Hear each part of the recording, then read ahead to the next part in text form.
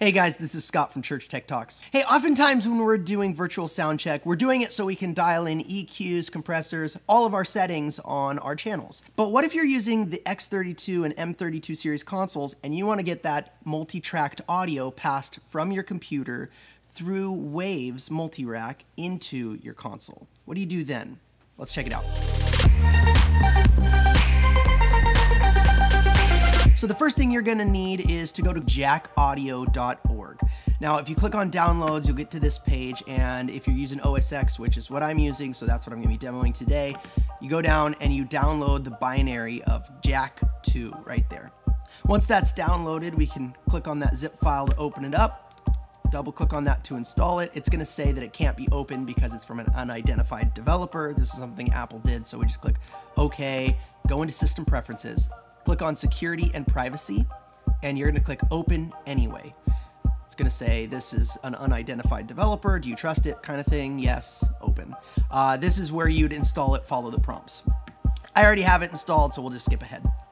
So once that's installed, let's go ahead and open up Jack Pilot. This is the app we just installed, and we are going to start this server.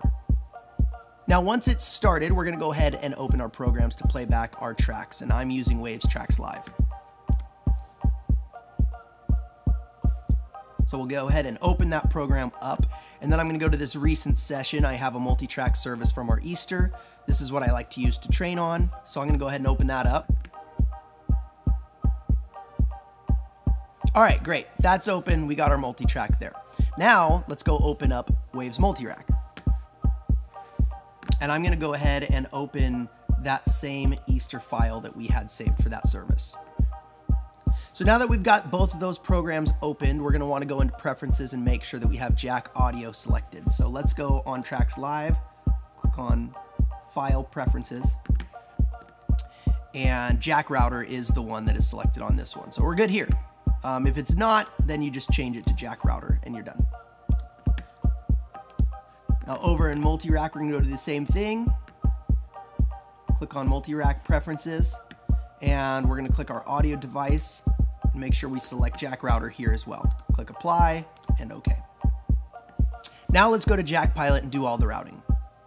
So if I select Jack Pilot here, click Routing, we're gonna have System, Tracks, and Multirack on the left, and System, Tracks, and Multirack on the right. Our system, this is all of our 32 inputs from the console.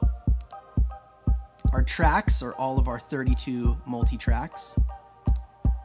And our rack is our 32 channels in Multirack. Now, if you look at Multirack, I don't have 32 channels set up on there. I'm only doing 8. I'm only doing our vocal processing on there for this service. So I'm gonna go ahead and route the first 24 channels right from Tracks Live to the console. And the way I do that is I go to Tracks, I click on Out 1, and then I'm gonna go to System, and click on Playback 1, and I'm gonna hit Enter. And I'm gonna do this all the way down from 1 to 24.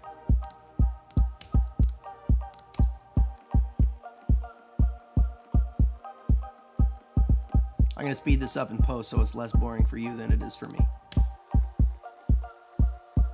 All right, so we just finished our first 32 channels. Now, let's collapse those. And what we wanna do is we want to now take our last 8 and send them to Multirack. So we're gonna go ahead and go to Tracks again, and we're gonna go to those last 8 starting at 25, but we're gonna send them to Multirack. And I'm gonna keep the numbers consistent here because that's what our inputs are over here on the Multirack. So out 25 is gonna go to in 25 here, and we're just gonna route those 8 channels. All right, now we're routed into Multirack. Now let's route from Multirack back into the X32 or the M32, whichever you're using. So we'll go ahead and collapse that. We're gonna go to Multirack 25, and we're gonna go to System, Playback 25, Enter, and we're gonna do this all the way down.